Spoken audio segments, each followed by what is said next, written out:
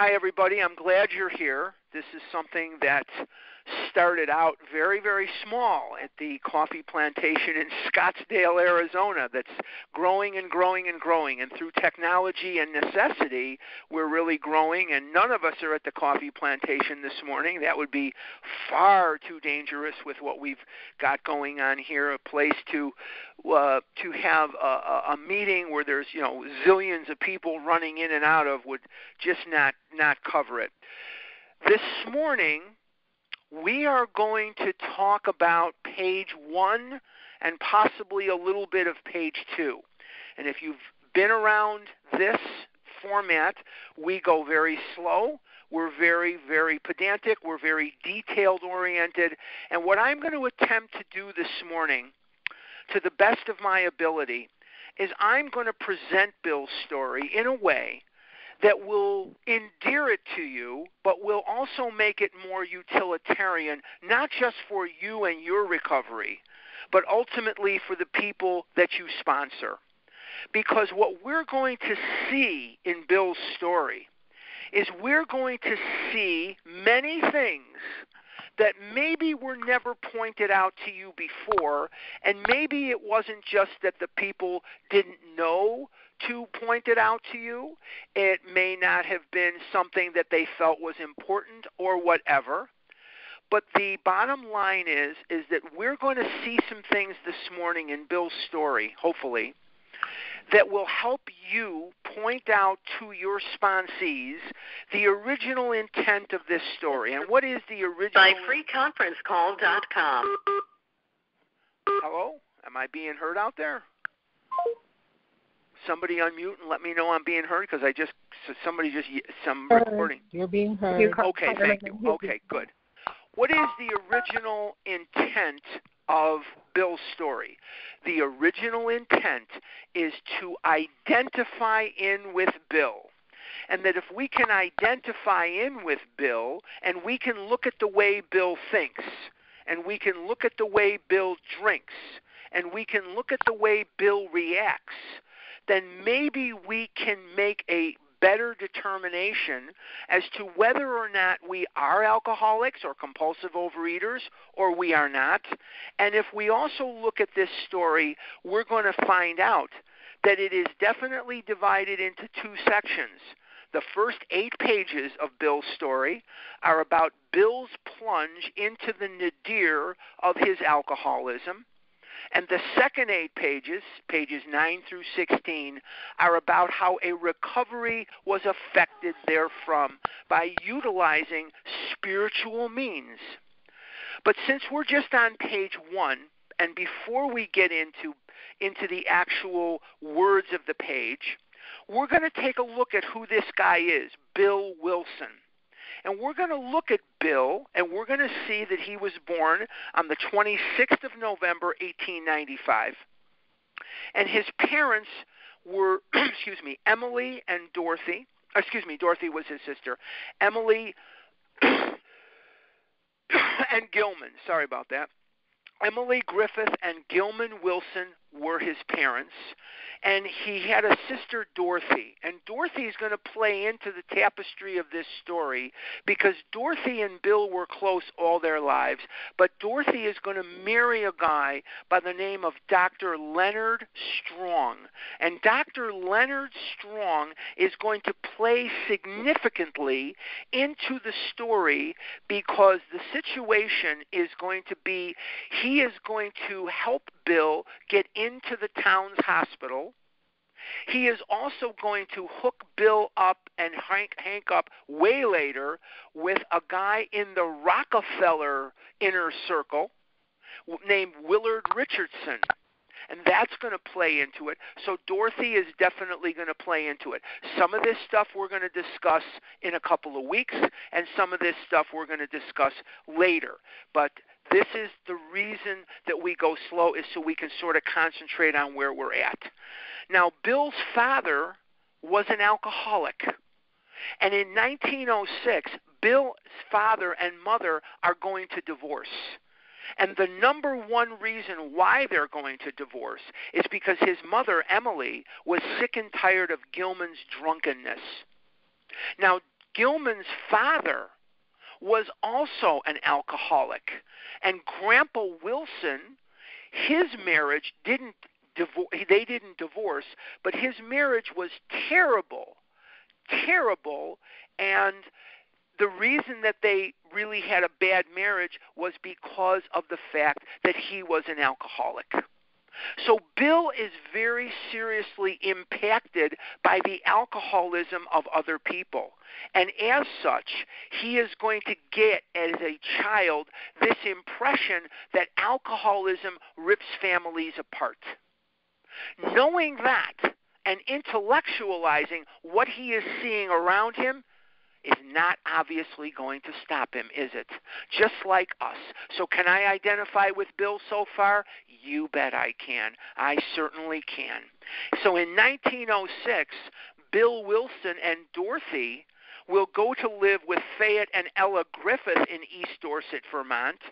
And in East Dorset, Vermont, they will be children of divorce at a time in 1906 when divorce was extremely, extremely unheard of. When I was a little boy in Chicago, I went to a grammar school, and there were 3 families, 3 kids in my school, the whole school, that were products of divorce. Dare I say today, if I went back to that same school and those same kids, there might be 3 who are not the products of divorce. And even though that's very sad, it is the way our society goes sometimes. But the bottom line, why I'm pointing this out, is Bill already felt different.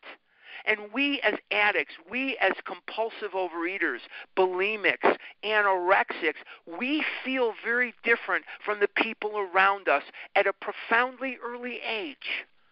So can I relate to Bill? You bet I can. Now, Bill was a very determined child. Bill was a very smart child. He was a very hard-working child. He was a child who, when he got his mind set on something, he went for it. He took the Edison test as a kid, as a little boy. Thomas Alva Edison would offer a test to young boys and to see if they had an acumen for math and or science, and he would let them apprentice with him when they were a little older if they passed the test. Bill passed the test, but he never did apprentice with Edison. And one of the things he said later in life was he knew Edison was always going to be the number one man, and he wanted to be his own number one man. Can I relate to that? You bet I can. Bill found a violin up in Grandpa Griffith's attic, and he practiced tirelessly on the violin and became co-first chair of his school's orchestra playing the violin. And there are many pictures of Bill and Lois playing music together later in their life. And if you've been to Stepping Stones in New York, in Bedford Hills, Bill's violin is still there. And you can see it. It's on display. And Lois's piano is also on display as well. And they played many times together, and that's somehow, how they passed some of their time. Remember, they were married at a time before television. Well, they were married during television, too, but a lot of their marriage, a lot of their relationship was pre-TV, so they would entertain themselves by playing music. Bill found an old baseball glove up there, too, and became starting shortstop, and he became co-captain of his school's baseball team. He also found a book, and he read the book, and in the book it said that only an Aborigine could fashion a boomerang that would actually come back to you. So he cut part of his headboard with a saw. And his wooden headboard, you can see it today if you go to East Dorset, Vermont. Now, they come with you to make sure you don't take any souvenirs, but the boomerang that he made and the headboard that he cut are still there, and you can see them. He fashioned He fashioned a boomerang that actually came back. And when it did the first time, it almost took Grandpa Griffith's head off. But it did come back to him, and he was extremely proud of that. Bill suffered his entire life from an anxiety disorder, an inferiority complex, and he also suffered from depression. When Bill was a teenager, the love of his life was Bertha Bamford, and Bertha Bamford was pre-Lois. He didn't know Lois at that time, but Bertha Bamford was the love of his life. And Bertha went to New York City for what was described to Bill as a routine surgery. And Bertha, as a teenager, died on the operating table. And Bill, at that age, as a teenager, fell into the first of his many, many deep, dark depressions. And Bill was clinically depressed his entire adult life. He was always in therapy, and later on in life, he would come under the his psychiatrist was Dr. Harry Tiebout. And Harry Tiebout in 1949 would write a paper. I'm getting ahead of where we are right now, but I'm just filling you in. Harry Tiebout would write a paper, and the paper would be accepted by the American Medical Association, the American Psychiatric Association, and at that time, they accepted alcoholism as an illness, and how that also is going to play back is something we've talked about over the last couple of weeks. When Dr. Silkworth in 1950 found that the AMA, the American Medical Association, and the American Psychiatric Association had accepted alcoholism as an illness, he told Bill Wilson for the 11th printing of the book, which occurred in late 50, that you can put my name in there now, and then Silkworth died in 51.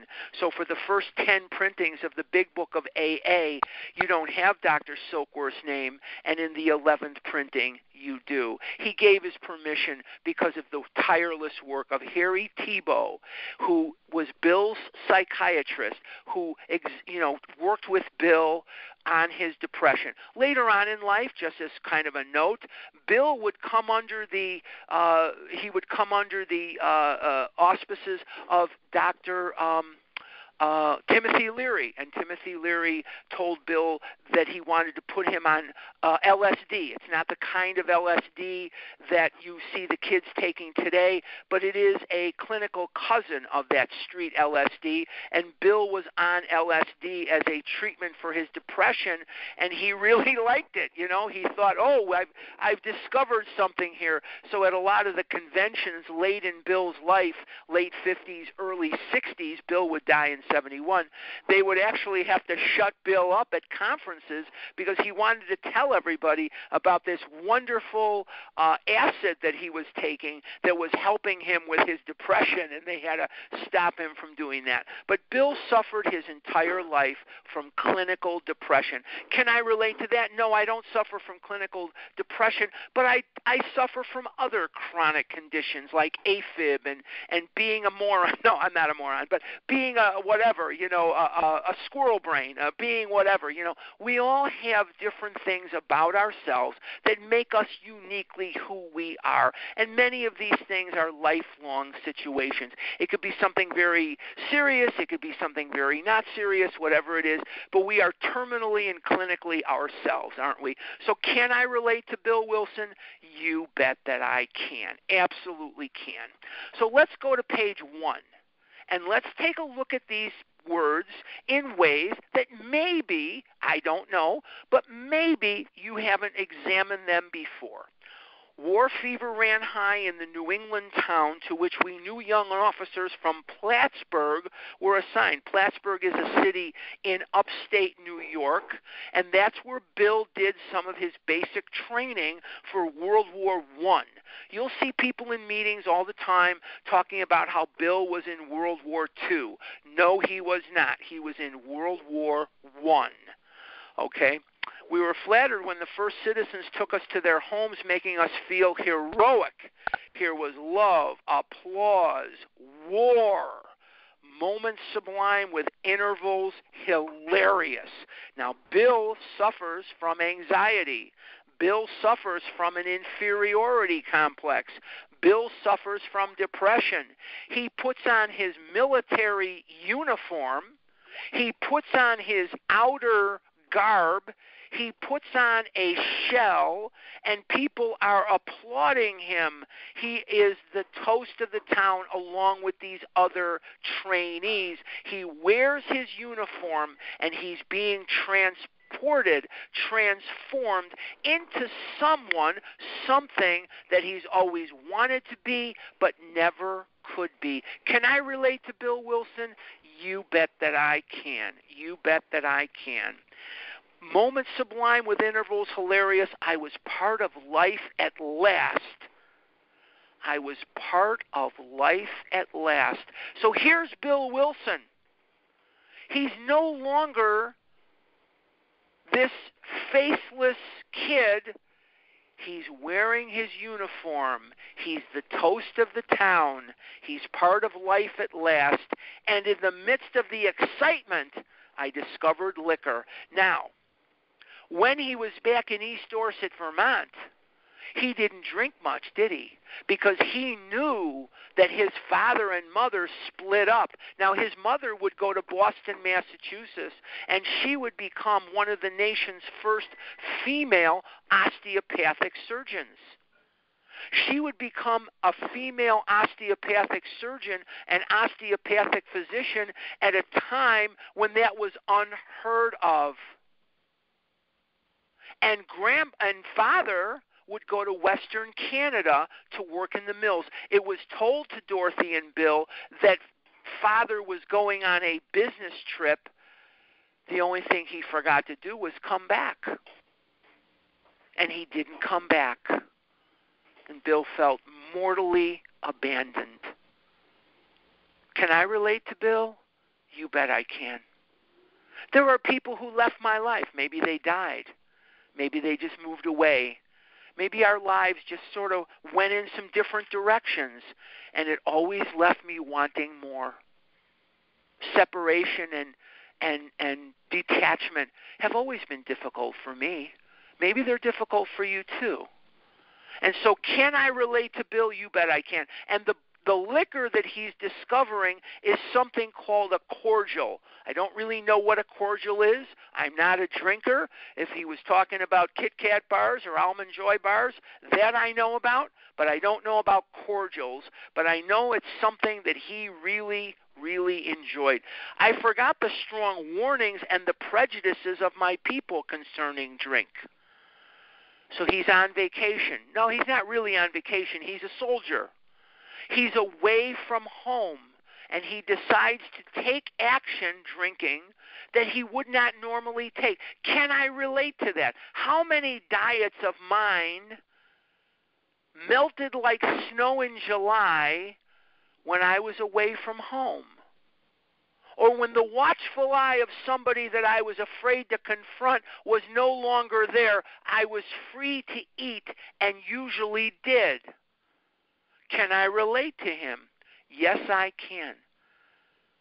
My whole life, people have been telling me, if you would just lose weight, life would be better. My whole life, people would say to me, fat boys don't get girlfriends.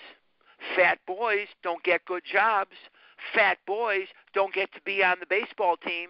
Fat boys don't get to do this or don't get to do that. And I heard them, and I understood that they were right. And there I was eating whatever, fill in the blank, pizza, French fries, candy, ice cream. There I was. And Dr. Silkworth says to me, in the doctor's opinion, the pursuance of this effect will lead us to insanity or death. And how many of us have followed the pursuit of that effect to the gates of death's door?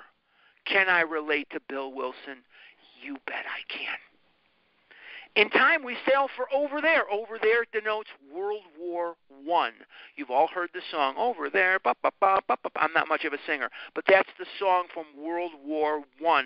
I was very lonely and again turned to alcohol. Let's stop right there. It doesn't say I was very thirsty and needed a drink. It didn't say anything. It said I was very lonely and again turned to alcohol. This sentence is very telltale. It is a window into the soul of Bill Wilson. It is a window into the soul of Harlan Grabowski. I was very lonely and again turned to Kit Kat bars. I was very lonely and again turned to ice cream. When I was in my 20s and life was getting away from me, my mother died when I was 22. My father died when I was 24.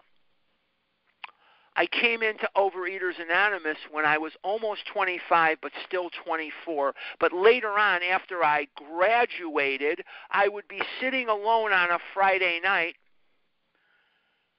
and I would be eating myself into a stupor with tears running down my face. I was 500-600 pounds at this time or more. Lonely.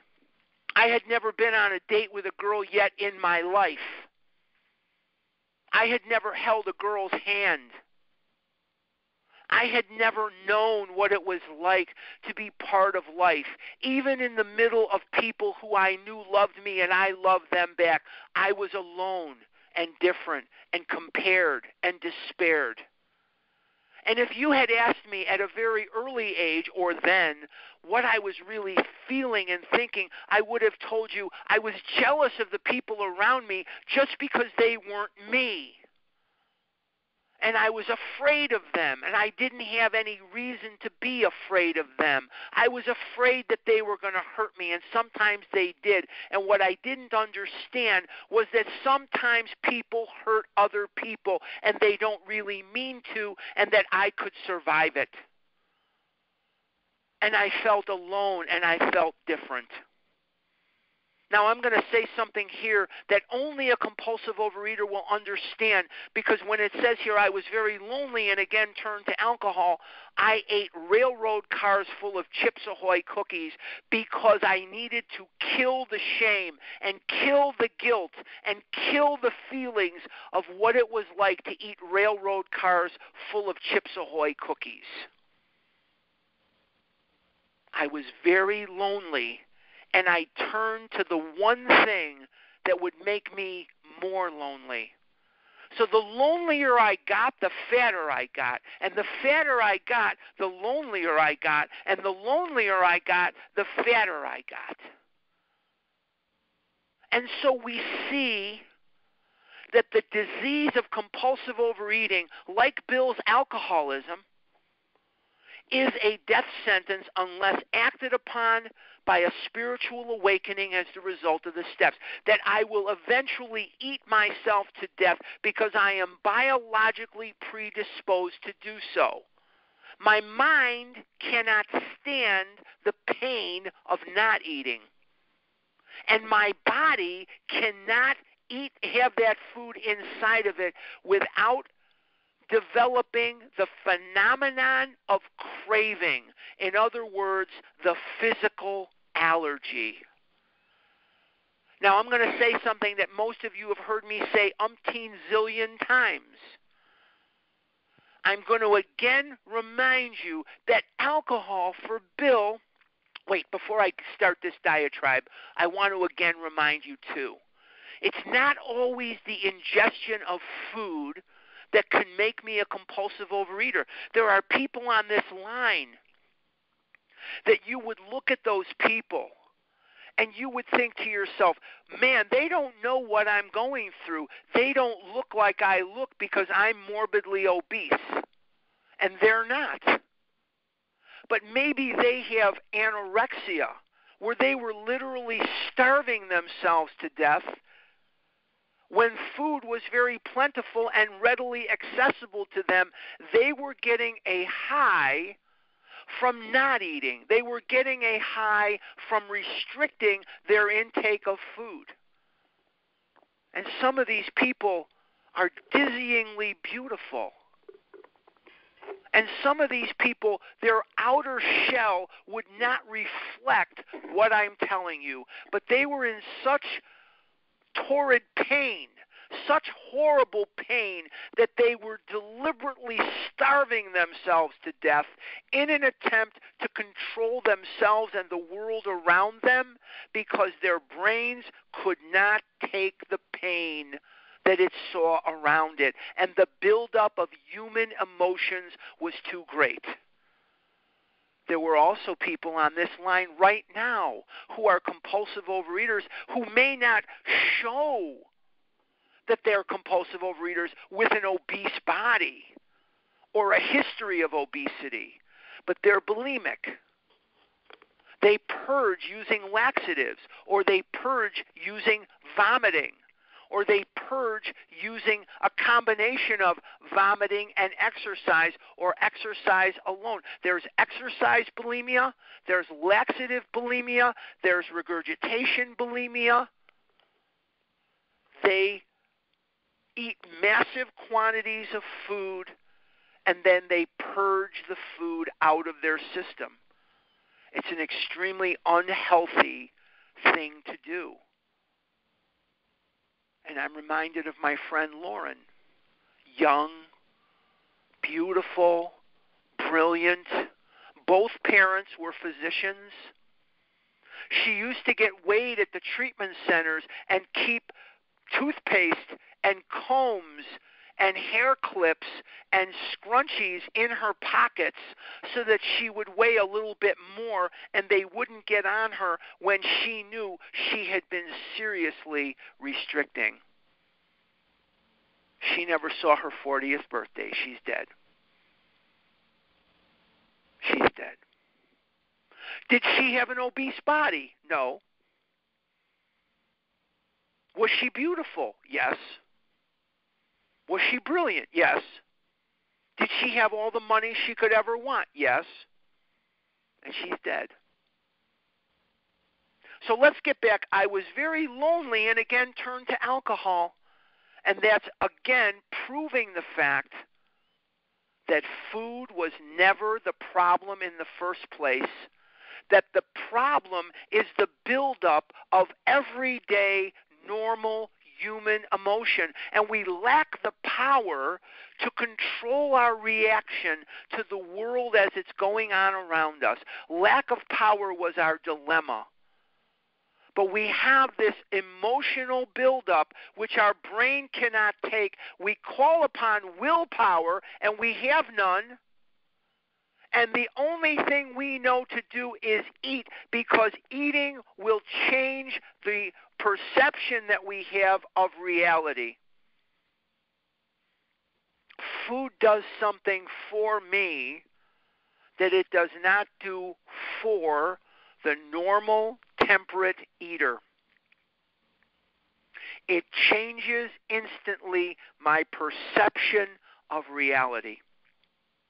So when Bill would take a cordial or a beer or whatever, or for me, Chips Ahoy cookies or whatever, it didn't matter, Saturday morning right now, and since I'm home, and I'm normally not home at this time, I'm home now. I was flooded this morning with memories of the Saturday morning cartoons. I'm 65 years old. Maybe some of you can remember the days way before cable.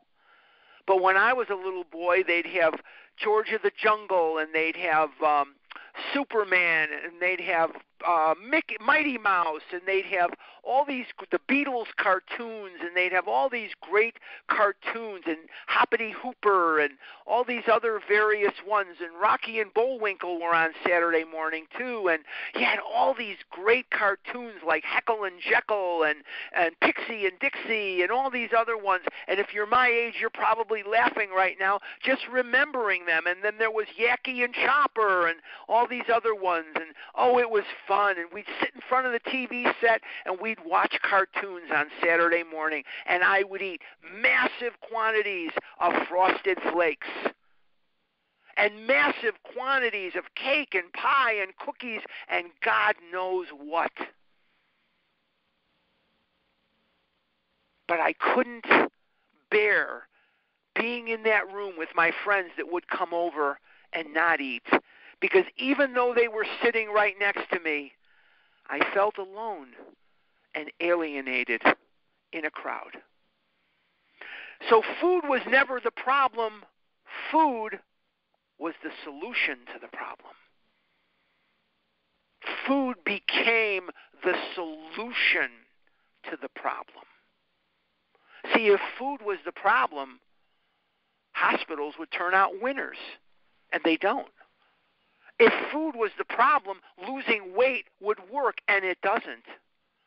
There's not a person on this line that's a compulsive overeater to the obese side of things that hasn't lost a lot of weight.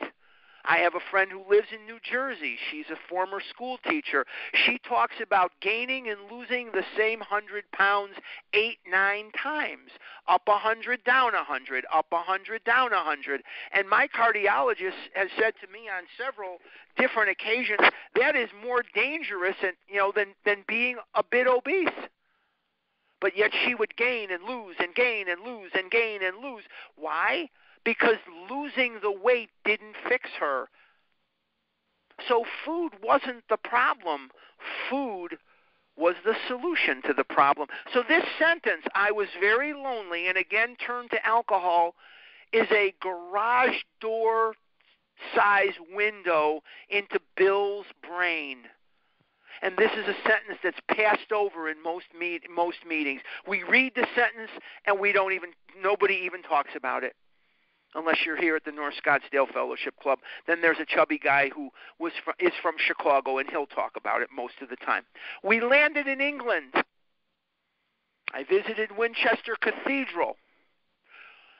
Much moved, I wandered outside. My attention was caught by a doggerel on an old tombstone. Now we're going to look at this in a way that may be a little different from anything you've experienced before.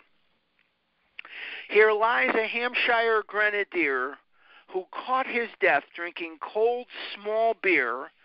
A good soldier is ne'er forgot, whether he dieth by musket or by pot. Now, what does this say? Here lies a Hampshire grenadier. We know of New Hampshire.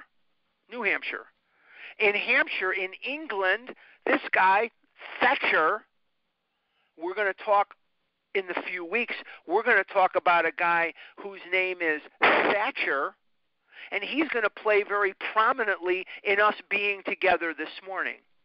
He's been dead for a while, since the 60s, but he's going to play very prominently in us being together here this morning, and his name is Thatcher.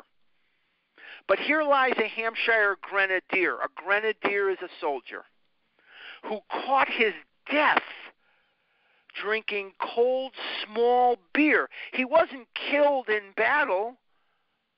He didn't die because he contracted a disease.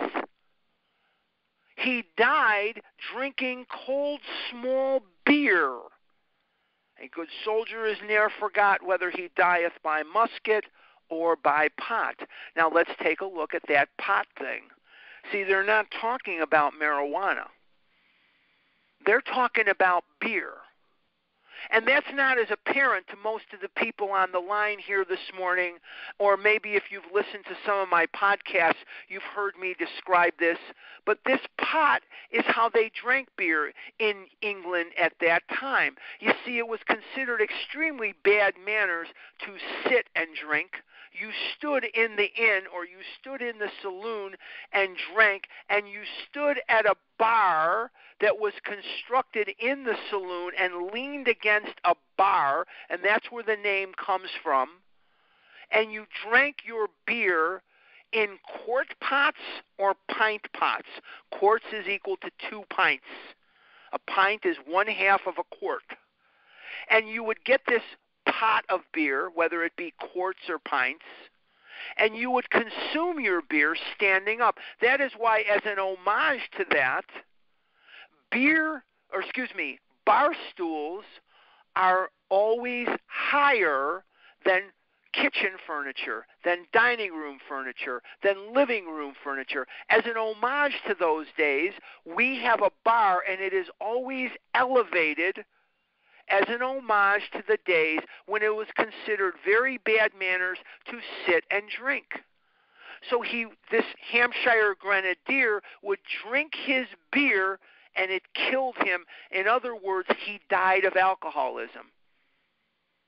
And in the late 1600s, a little bit after this guy died, and in the early 1700s, when the expression in England was, watch your pints and quarts, because the barkeeper would say to the boys drinking, watch your pints and quarts, you're getting a little rowdy over there. When that expression came over to the colonies, about 80 years, 90 years before we became America, it turned into watch your P's and Q's, and that's where that comes into our language today.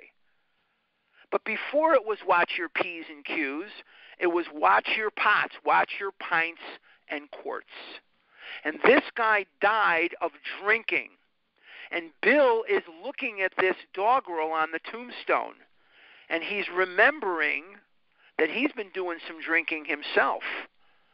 But he's also remembering Daddy left because he was a drunk. And Grandpa and Grandma were always at each other's throats because Grandpa was a drunk. Now, Grandpa Wilson became dry drunk after a hike up on Mount Elias, and he said he felt the wind blow through and he never drank again, but he had no recovery and he was a dry drunk. And if you've been around this meeting a while or you've been around me for a while, you know that these dry drunks, most of them are miserable. They have no program. They're angry. They're scared. They're angry. They can be very, very difficult to be around because they don't have a program and they don't have any way of feeling better. They're not drinking and they're not working steps, so they're just miserable. Let's continue and let's look at some of the things that maybe are not as apparent from some of your previous studies of this chapter. Ominous warning which I failed to heed. In other words, Dr. Silkworth is going to tell us that we see other people drinking or eating in our case and they don't get punished. In other words, they don't have any type of consequence.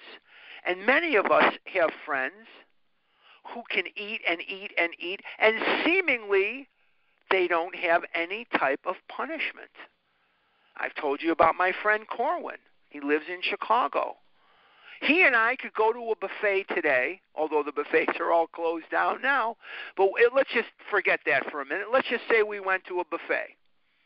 He could out-eat me. I mean, this guy can put it away. He's never probably weighed over 190 in his life. This guy can put food away like you could not believe. People used to say to him, man, you got a hollow leg. But here's the difference. He won't, let's see, today's Saturday. He won't think about eating until Monday or Tuesday. Won't even cross his mind. I'll be eating at a convenience store on my way home from the buffet, because at the buffet, I'm going to trigger the physical allergy. I'm going to eat foods and ingredients that are going to set me up with an actual physical craving for more of the same, and he won't even think about eating until Monday or Tuesday. Can I relate to Bill Wilson looking right at this tombstone and continuing to drink? You bet I can. Because his mind and body are conspiring against him to excuse the behavior that he knows is horrible, but he cannot stop it because he has no way of turning off the pain. He has no way of dealing with the buildup of emotions. He's scared. He's in a war. He's away from his family. He's in England. You take me out of my element, and I get scared too. I do a lot of traveling. A lot of my traveling now is canceled. Boy, I've got nice credits with a couple of airlines as the result of some of this stuff. But anyway, back to this. You take me out of my element, and I get squirrely. I get crazy. And I know that the people there invited me there because they want me there. And I know that eventually I'll get home. I know that everything is okay. I know that there's no external emergency, and yet I still feel misplaced because of travel much of the time. Can I relate to Bill Wilson? You bet I can. And I do. Let's continue. 22 and a veteran of foreign wars, I went home at last. Now he's home from World War I. I fancied myself a leader, for had not the men of my battery given me a special token of appreciation, my talent for leadership, I imagine, would place me at the head of vast enterprises, which I would manage with the utmost assurance. He's home from the war now. The war is going to end 1918. He's coming home, and he is now very full of dreams and very full of aspirations, and he knows, he's confident, he knows things are going to be really okay for him. He marries Lois before he goes, so he's a married man when he returns. He's going to know in his mind that everything is just going to be fantastic. He is just confident. He marries Lois on January 24th, 1918. So the bottom line is he is, and the war didn't end till later. I'm sorry, I said it ended in 18. It didn't. But I got my dates screwed up. But he marries Lois, goes to war, and then comes back a married man. That's better. Okay. So he's coming back full of aspirations. Let's see where he goes from there. I took a night law course and obtained employment as investigator for a surety company. That means he's investigating for an insurance company. A surety company and insurance and surety have the same root word. This is insurance, and he's an investigator. He's investigating fraud. He's investigating insurance fraud, and that's what he's doing for a living. He goes to the Brooklyn Law School, and there's a Headley School in Brooklyn that's 4 blocks from where they live. And this Headley School was offering night law courses for returning soldiers. And these guys would go up there and they would try to get, different degrees or different things so that they could go on and, do something with their lives. The drive for success was on. I'd proved to the world I was important. My work took me about Wall Street, and little by little, I became interested in the market. So he's going into Wall Street as an investigator for this insurance company, and he's bumping up against these guys that are stockbrokers, and these guys that are investment counselors, and these guys that are associated with the hubbub and the excitement of Wall Street. Many people lost money. I became interested in the market. Many people lost money, but some became very rich. Why not I? I studied economics and business as well as law. Potential alcoholic that I was, I nearly failed my law course. Now, the key word here is nearly. He is going to pass his law course, and he is an attorney, but he will never practice law. We will never hear of Bill practicing law, but he did pass his course. It says nearly. It doesn't say I failed. And in researching his life, you see that he does pass his course. Now, at one of the finals, I was too drunk to think or write. Now, let's stop right there. Let's go to the previous page. Flip over your book. If you've got a book in front of you, go over to your previous page. At the bottom of the page, it says here, my talent for leadership, I imagine, would place me at the head of vast enterprises, which I would manage with the utmost assurance. Now go back to page 2.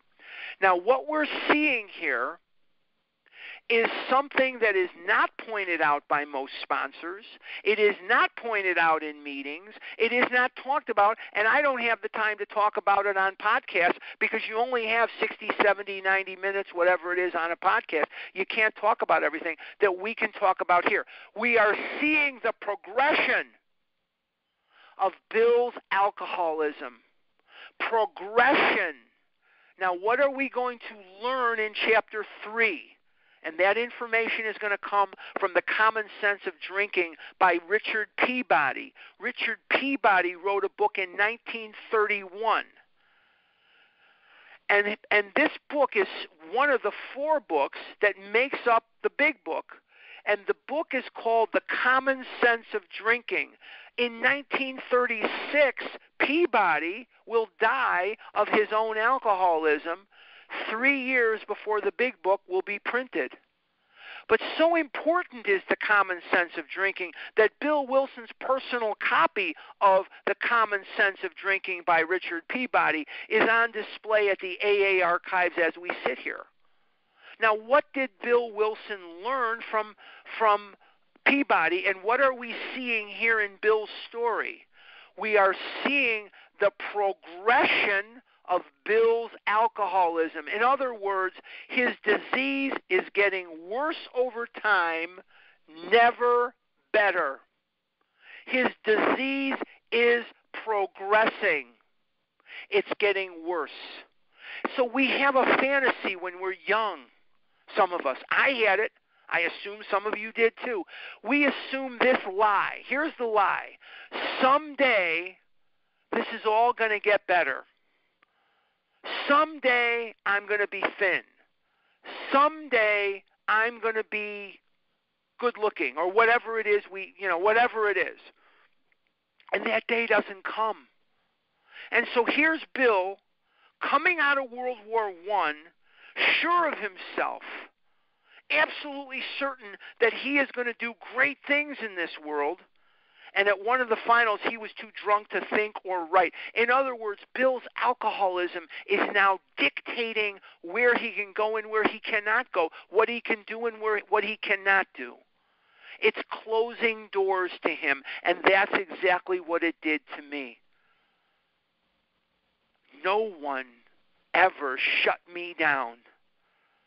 No one ever did to me what this disease did to me. And we see that Bill is struggling to complete this test in law school because he's too drunk to think or write. And how many of us lost out on promotion, lost out on opportunity, lost out on love, lost out on all the things that are inherently normal for a human being to enjoy and aspire to, because we had an illness that was permanent, progressive, and fatal. Peabody teaches us that disease is permanent. There's no permanent cure. It is progressive. It gets worse over time, never better. It is fatal. I don't care what they write on your death certificate. My mother had her leg amputated from diabetes. My mother was a sneak eater.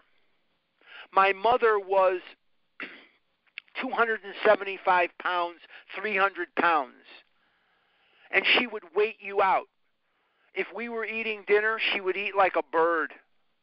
And then when we fell asleep, she'd eat the kitchen. And they put down on her death certificate pneumonia. Yeah, pneumonia my butt. She died from compulsive overeating. My father also died of cancer, but they put on the death certificate, cause of death, pneumonia. And that's funny because that's usually what gets you in the end is pneumonia. But how did you get the pneumonia? That's what they don't put down. They don't put down, she got pneumonia because she was 300 pounds. Okay, so here is the disease, and it's baffling to Bill. So let's see where he goes from here. Though my drinking was not yet continuous, it disturbed my wife. We had long talks when I would still her forebodings by telling her that men of genius conceive their best projects when drunk, that the most majestic constructions of philosophic thought were so derived. What is he doing here? He's lying to himself and he's lying to Lois. I don't know if he bought his own BS, but she sure didn't. She didn't buy his BS. And the first victim of compulsive overeating, the first victim of alcoholism, the first victim of any compulsion is the truth. Honesty is the first concept to go out the window when this disease is being practiced. There is nothing that goeth before the beginning of a binge. Nothing goes before the truth. Dr. Silkworth says we cannot tell the true from the false. To us, our alcoholic life seems the only normal one. What does that mean? It means every single time I eat ice cream, I am going to eat more ice cream than I had originally planned, and then I'm going to graduate to McDonald's, then I'm going to graduate to Chips Ahoy, and whatever that salt and sugar and salt and sugar and salt and sugar. It's never going to stop with a pint of ice cream. It's never going to stop with a gallon of ice cream. It's never going to stop with a railroad car full of ice cream. There isn't enough ice cream in the world. If there were cows in my backyard and they were making ice cream out of the milk 24/7, it would not be enough.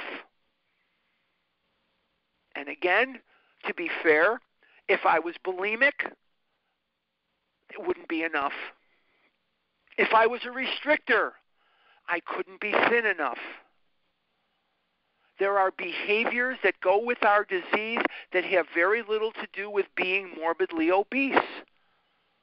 There's restricting, and there's bulimia, and there's exercise bulimia, there's laxative bulimia, and there's vomiting bulimia. Some of us have side addictions, shopping, sex and love, drugs. How do most of these amphetamine people get started on amphetamines? They're using street drugs to try to control their intake of food. A lot of alcoholics who come into OA used alcohol. I happen to know one very well. He lives in Oklahoma. He's a really great guy. He's not feeling too well this morning. He used alcohol to try to control his intake of food. And so we have various behaviors around eating food, some eating more, some eating less, some eating way less, some eating massive quantities and purging it out, but it's all the same thing. And what is the first thing that has to go? The first thing that has to go is honesty. Because if we're really honest with ourselves, A, we don't want to be doing that, and B, we know better. We know that 1 is going to lead to 2, and 2 is going to lead to 7, and 7 is going to lead to 38. I have a friend who lives near Chicago, and he has a daughter that's allergic to peanuts. She has a severe acute peanut allergy. But she doesn't say to herself, people that eat peanuts do the greatest things in the world, so I'm going to eat the peanuts anyway. She doesn't say that. And she doesn't have to go to Peanuts Anonymous. She knows that if she eats nuts that come off a tree or come out of the ground, she's going to get acutely sick right away. And she has to keep an EpiPen handy, or she has to get to an emergency room immediately with do not pass go, do not collect $200. She has to go to the emergency room right now. Yesterday would be fine because her throat closes up and she can't breathe when she eats peanuts. She does not say to herself, maybe if I eat them unsalted, it won't bother me. She doesn't say to herself, maybe if I eat them dry roasted, it won't bother me. Maybe if I just eat peanuts at the ball game, it won't bother me. Well, I'm out of town. I might as well eat some peanuts because nobody here knows I'm allergic to peanuts. So now that I'm visiting Denver, Colorado, I'm going to eat some peanuts and nobody will know the difference. She doesn't do that. And the reason that she doesn't do that is peanuts do not do for her what liquor does for Bill and what Chips Ahoy cookies and Kit Kat bars do for me. And that that effect is so elusive that I will pursue it to the gates of insanity or death. Can I relate to Bill Wilson? You bet I can. He doesn't want to be hurting Lois. He loves Lois. Lois is the love of his life. Lois is the love of his life. He doesn't want to hurt her. But he sure as hell doesn't want to give up liquor either. Let's take a look at the next paragraph and see how far we get. By the time I had... So, wait, before we do anything, can I relate to Bill Wilson? You bet I can. And hopefully in doing this in such a detailed way, you can too. Maybe this will draw you in a little closer to an identification with what he's going through, because that's the original intent of the chapter, is you identify in, and then after this, we go together down the path of recovery. I'm on page 2. By the time I had completed the course, I knew the law was not for me. The inviting maelstrom of Wall Street had me in its grip. A maelstrom is a great disturbance, a great excitement. Business and financial leaders were my heroes. Out of this alloy of drink and speculation, I commenced to forge the weapon that one day would turn in its flight like a boomerang and all but cut me to ribbons. Living modestly, my wife and I saved $1,000. Now, I want to talk about this for just a second because I want to give you historical perspective of what you're seeing here. See, you can look at that and he saved $1,000, and it doesn't mean much. Hopefully, I'm telling the truth here. I hope I'm not saying something that's not applicable to you. Everyone on this line has access to $1,000. You have a credit card in your pocket. You have a debit card in your pocket. You're working or you're whatever, and hopefully you have access to $1,000. Not a lot of money today. If you don't have it, I'm sorry. I'm just using this as a way of explaining my point. $1,000 in the 1920s was a lot of money. You could buy not one, two new cars at that time for $1,000. You had Ford Model A.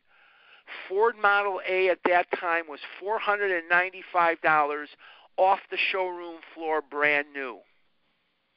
$1,000 was a lot. You could buy a home in Chicago at that time for anywhere between $1,200, $1,800 with a backyard. I don't know about a white picket fence, whatever, but you could get a nice home in a nice area for about $1,500 to $1,800. So when you read this $1,000, understand he's doing very well. Okay? That's the reason I go into this. It went into certain securities, then cheap and rather unpopular. I rightly imagined that they would someday have a great rise. I failed to persuade my broker friends to send me out looking over factories and management, but my wife and I decided to go anyway.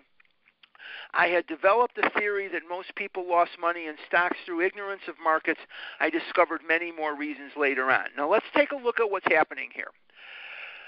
Bill Wilson excuse me, is not a stockbroker. He self-describes as a stockbroker. He's not.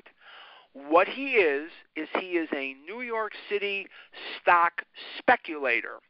And he makes his living, because his opinions were sought after, he makes his living selling his ideas on what stocks are going to be hot and what stocks are going to be not to others who are investing. And if he's right, they gladly cut him in on the profits. But the 1920s was not different from what America was like right around the time before 9/11. And right around that time, stocks were up and up and up, and every time you looked at the stock market, it was just going crazy. And Bill Wilson said, what goes up must come down. We need more information on these companies. I told you he was smart right at the beginning of our session today, did I not? I told you he was very intelligent. And the people on Wall Street that he went to try to bankroll his travel and bankroll his situation said to him, "Oh, you're nuts. What are you so worried about? My God, everybody's making money. Everybody's doing well. Everybody's doing fantastic. Why do you have to stir up all this stuff?" So he goes to Lois. Now, here's the deal that's not in this book. Lois doesn't want to go. She don't want to run around the country on a Harley-Davidson motorcycle in the sidecar. She doesn't want to leave home for months at a time. She doesn't want to do that. But here's the deal she makes, because remember, Lois is the co-founder of Al-Anon, right? So she makes a deal. "Oh, you want this, huh? Oh, okay. I'll cut you a deal, Mr. Wilson. I'll agree to go with you, but you agree no drinking." So, of course, what is the first thing an alcoholic does to get his way? He lies. He tells Lois, "Oh, okay, Lo, if you want to do this, you're right. No drinking. I promise that if you come with me and we go to these companies, I won't drink." Well, that's absolutely ridiculous. That is the most ridiculous thing in the world. How's he going to get these guys to give him information? He's going to meet them at the local bar. Let's go to the next paragraph. "We gave up our positions and off we roared on a motorcycle. The sidecar stuffed with tent, blankets, a change of clothes, and 3 huge volumes of a financial reference service. Our friends thought a lunacy commission should be appointed. Perhaps they were right. I had some success at speculation, so we had a little money, but we once worked on a farm for a month to avoid drawing on our small capital. That was the last honest manual labor on my part for many a day. We covered the whole eastern United States in a year. At the end of it, my reports to Wall Street procured me a position there, and the use of a large expense account, the exercise of an option brought in more money, leaving us with a profit of several $1,000 for that year." Now, this is a big paragraph. I don't usually do one paragraph like that. We usually break it up, but this reads better and understands better when we sort of take it, by the whole thing. They're going around, and he's giving these reports back to certain people on Wall Street, and he really gets a very positive kind of feedback from them. They like the information. In other words, they didn't know what was good for them.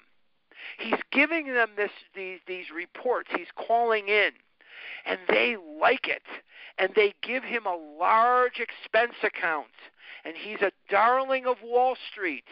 And they option him some stock, and it leaves him with a profit of several $1,000s for that year. Do you remember what we talked about in the doctor's opinion, how in 1929, on Black Tuesday, October 29th, 1929, how Dr. Silkworth was overinvested in the stock market, and he went to Charlie Towns, and he got a job. Now remember that Dr. Silkworth was a doctor. That little word, Dr. Silkworth, should tip you off. Dr. Silkworth was a medical doctor, and his salary at the Towns Hospital was $35 a week. If you were making $20 a week, $15 a week at that time, you were probably doing okay. You could get a steak dinner at that time for 15 cents. You could spend the night in a hotel for 15, 20 cents. So when you read these words, we were left with a profit of several $1,000s for that year. He's making surgeon money. He's making very, very good money. They're living on Park Avenue. He buys Lois fur coats. He buys her the piano that she's wanted from the time she was a child, and she was a physician's daughter. He's buying her dresses that only the elite can wear. He's wearing suits that only the elite can wear. He is living a good life, but he's drinking. Now, next week, we're going to see again the progression of Bill's alcoholism and how it accelerates over time. We're going to see the progression, and we're going to see the acceleration of that progression, and we're going to be talking about where Bill and Lois go from here. But it is very, very important that we see in the reading today that Bill lied. Bill drank, even though he had reasons not to. His parents split up because of alcoholism. His grandparents had a miserable relationship because of alcoholism. He has been warned by mom and warned by grandpa and warned by grandma never to drink, Bill. Don't drink. He drinks anyway. What does the drinking do for him? It gives him a feeling of being part of life at last. In other words, for the time he was drinking, the puzzle piece fit together perfectly. And what is that puzzle piece?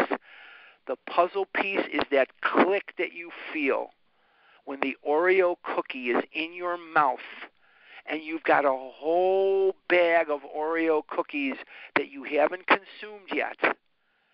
And that first Oreo cookie and second Oreo cookie are in you.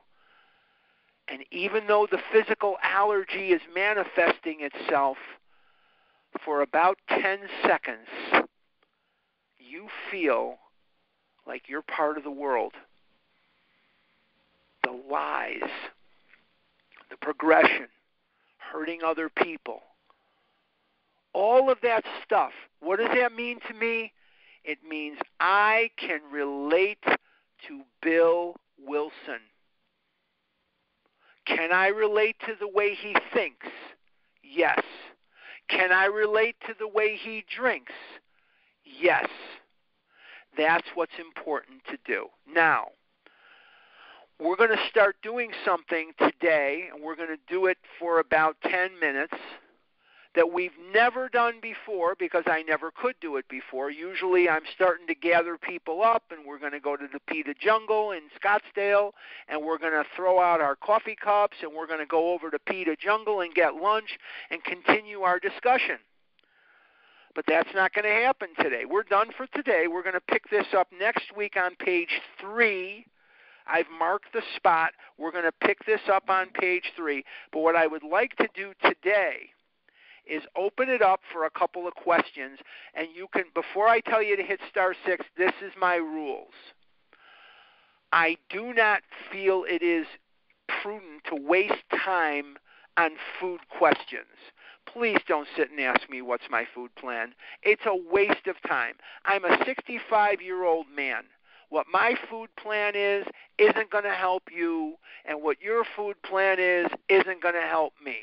So let's do no food questions, and let's just try to limit our questions to the reading that we just completed. So that said, I'm going to let the recording continue to go. And Pam, I hope you're doing the same. And if you'll notice, there was no noise on the line this week because Pam out in North Carolina figured out a way to mute the line, which was great.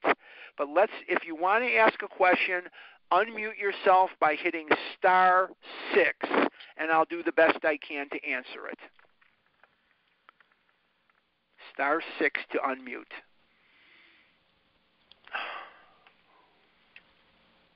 I must have covered the material pretty good. Harlan, this is Hi, Nancy J.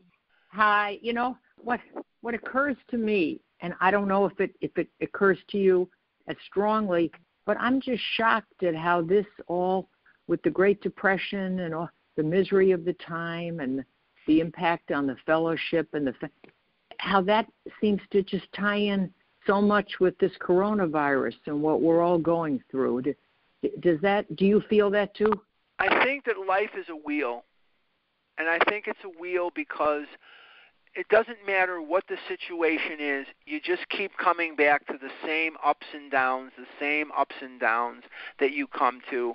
My memory flashes back to good times, it flashes back to bad times, whatever that is, either individual or as a nation or as a world. In this case, this is not just a national thing, this is an international thing.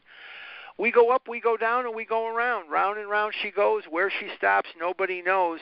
And I think the real lesson here is you never know what's coming, so just enjoy the moment and do the best you can. And for me, it's remembering this. There is nothing going on in my life right now that eating more food will not make worse. Eating more food is going to make it worse. So, yeah, I think it does tie in. And we're going to see some of the paragraphs of the book in Bill's story, how he struggles with this idea of a God, and he sees the wars, the chicanery, and all this other stuff. He's going to look around and see what we see today. Why should I believe in God if, and then you can just fill in the blank. You know, if there's Martians walking down Michigan Avenue in Chicago, why should I believe in God? If there's whatever, you know, why should I believe in God? And I hope that answers it. But before I forget, I want to also put something out to the group here that's assembled, and this doesn't have anything to do with your question, Nance, but this is what I want a place to store these recordings. If anybody here knows how to set up a website, not a fancy one, but just one where I can list where I'm going and we can store these so people can access them, it would really be helpful. So if you know how to do that kind of thing, call me later and let's get together and let's get that done. Okay. Nancy, I hope that answers it. Does anybody else have a question this morning? Michelle Y. Michelle Y. Hi, Michelle. Hi, Harlan. I'm new to Vision, very new, and I appreciate your sharing. Thanks. You're talking briefly about the click, you know, and you said 10 seconds. And do you think that as the illness progresses, that window gets narrower? Yes, absolutely do. Yes. What used to work for me, let's go back to my childhood, and I bet yours too. I don't know your history, Michelle, and I'm glad you asked the question. One Rice Krispie treat could get me high as a kite when I was 5. A peanut butter and jelly sandwich could make me so euphoric, I'd be running, I'd be screaming, I'd be, you know, whatever it is. And as I progressed, the click got shorter and shorter, and it needs more food to get me off than it used to. And in the life of an alcoholic, they need more and more liquor as time goes by. In the life of a compulsive overeater, I needed more and more food to give me that click, and the click lasted a shorter and shorter period of time. So that in the final years of my really heavy eating, Michelle, I was eating massive quantities of food. And in one of the stories in the big book, it says, I couldn't get drunk and I couldn't get sober. I couldn't eat enough food. And for me to make a statement like, I couldn't eat enough food, my God, I was eating every waking moment of my life. I still could not achieve that high. I couldn't do it. And so, yes, I believe that the click the effect is what I'm really talking about. That click gets less and less, and it takes more and more food to get there. He is the best today I've ever heard him. Thank He's a you, genius. Dan. In this Thank area, you. Walter, a genius. The way he conceptualizes things. Thank you. But let's hit *6 to remute. Okay, let's hit *6 to remute. But Michelle, I hope that answers the question. Let's do one. That's okay. We love you anyway. You're the president of my fan club. That's okay. One more question, and then I'll let you guys get to your day. Harlan, I have a question. Okay, go for it. Who, Lori or? Who's the male voice I heard? I'll probably take 2 more, but who's the male voice I heard? Oh, okay. No problem. Harlan, this is Dave. Dave? Okay. Dave in Port Townsend, Washington. The effect. Yeah. When you run across a dually, guy who's an alkie as well as a food addict. Yeah. Is there the dilemma that my interpretation of my life is that alcohol never quit working and food immediately quit working for me. Okay. And I chased it for years, and yet it never worked. I was going to eat it, believing that it would help, whether it was a Ritz cracker or whether it was, the Ritz cracker, it's not a big deal, or whether it was a bowl of ice cream. I believed it was going to help, and it never, ever worked. Unfortunately for the compulsive overeater, the high is the shortest high of any addictive substance. Alcoholics can stay drunk for much longer periods of time. Drug addicts can stay high for much longer periods of time. But the food addict has to keep chasing and chasing and chasing because the click or the effect, it has such a diminished lifespan that you barely even know it's there after a time, and you're just eating voraciously or starving dangerously or purging dangerously in search of that effect. I know a woman who's in OA for a long, long time, and she can't wear skirts or dresses. Why can't she wear skirts or dresses? Because she was a cutter, and she has scars on the top of her legs from cutting. And she told me one time that it kept diminishing, and she'd have to cut, and she was hospitalized in a psych hospital 3 or 4 times. Before she was 15, she had been in the psych hospital 6 or 7 times. So the effect that we're seeking, David, in food is the shortest of all the lifespans of that effect. I'm not an alcoholic. I cannot speak to alcoholism. I cannot speak to feeling that click from alcohol. So I can't really answer that from firsthand experience because I'm not an alcoholic and I'm not a drug addict. But I do know that the click or the effect from the food, after I was probably 10 years old, it was barely there, but the food kept making me fatter and fatter. By the time I graduated high school, I went to Mather High School in Chicago on the north side. I'm a Mather boy. I'm a Mather Ranger, and a proud Mather Ranger. I was 335 pounds as a senior in high school with a 48-inch waist as a senior in high school, and I couldn't get high on the food anymore. But I just kept eating it and eating it and eating it. And it says in the doctor's opinion on page XXVIII, 28 in Roman numerals, men and women drink essentially because they like the effect produced by alcohol. The sensation is so elusive that while they admit it's injurious, in other words, we know we're killing ourselves, we're doing it anyway, they cannot after a time differentiate the true from the false. In other words, we know we're killing ourselves. We know we're not going to be able to eat just one. You mentioned Ritz crackers. Show of hands, how many people ate just one Ritz cracker unless it was the last one you could get your hands on? Ain't going to happen. There's not a hand in the air, and I can see all of you. The bottom line is we know we're going to trigger that allergy, even though we don't know there is an allergy. What do we know? If I eat one McDonald's cheeseburger, I'm going to eat 10.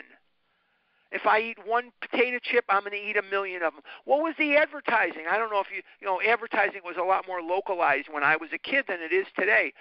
What was the advertising for potato chips? In Chicago, we had Jay's Potato Chips. And Jay's Potato Chips used to advertise, can't eat just one. Can't eat just one. Notice they didn't advertise steaks that way or whatever. I can't eat one potato chip unless it's the last one. So I hope that answers it. Whoever that female voice was, I'll take that question too, and then I'll let you guys go. There was a female voice that had a question. David, I hope that answers it for you. Me. Okay, who's me? Harlan, hi, can you hear me? So, my daughter just walked in. So, okay. I'm in the midst of the progression. Okay. Which oh boy. I'm really, really, really frightened. Okay. I assure you should be. But anyway, what's your have, name? Lori. Lori, okay. And I don't know how to stop it. You don't know how to stop it, And okay. I'm afraid I won't. Okay. You do know how to stop it, and I'm going to tell you again how I stopped it. You have to put down the food, Lori. You have to put it down. You have to cease and desist. And you are powerless over food, but you're not helpless. You have a fellowship of people around you. You have podcasts. You have meetings. Well, of course, now it's a little tough. You have all these various tools at your beck and call, and you're going to have to gut it out for a couple of days, and you can start working the steps after 2 days with a sponsor. Today is Saturday. Tomorrow is Sunday. Monday morning will be day 3. You can start working the steps, and at the end of the second meeting on Monday, at the end of the second meeting on Monday, there are going to be people that are going to identify in as sponsors. Jot down their numbers. I've heard that. Okay. And start calling some of those people. But yes, you can, and it is going to suck. And it is going to be gut-wrenching to put the food down. You know how they say put the food down, you'll feel better? Lori, you're going to feel anger better. You're going to feel fear better. You're going to feel like killing someone better. You're going to feel like ripping the top of somebody's head off better. But you can do it. And then you start working the steps, and the desire to eat will leave you so that you can be abstinent and be happy about it. Right now, you can't be abstinent and be happy about it, but you will be able to. We are here to support you. You reach out to any of us, Lori. Do you want to give your phone number right now, or you'd rather not? No, I can. Okay, why don't you give your phone number, and there are people on this line that will help support you through. Give us your phone number. 562. 562. 577. 577. 5379. 5379. That's Lori. 562-577-5379. And what state are you in, Lori? California. California is Pacific time. Okay, that's California. She's on Pacific time. And Lori needs support in the next couple of days, and she needs it always, but she needs it in the next couple of days because she's going through that beginning phases of abstinence, that gut-wrenching beginning phases. And Lori, you have. If you don't have my phone number, it's 480-495-8961. That's 480-495-8961. I'm on the same time as Pacific time. I live in Arizona, so I'm on the same time you're on. If you need me, I'm here for you. Okay, thank you. Okay. I can't say let's go to the let's go to the PETA jungle, guys, but I'm going to turn you guys loose. I hope this was helpful, and I hope that you guys glean some things out of this Bill story that maybe were not as apparent to you before, but hopefully it will help you to understand how to identify in with the way he thinks and the way he drinks so that you can more closely identify, and hopefully it will help the people that you end up sponsoring so you can teach this to them, and in teaching it to them, you'll learn it a little closer for yourself. Okay? All right, guys, have a great day. Stay safe, and good. Have a great day. Bye-bye, guys. Thanks, Harlan. It was Bye, guys. fun. I better turn off the recording. Thanks, everybody. Recording. Thank you.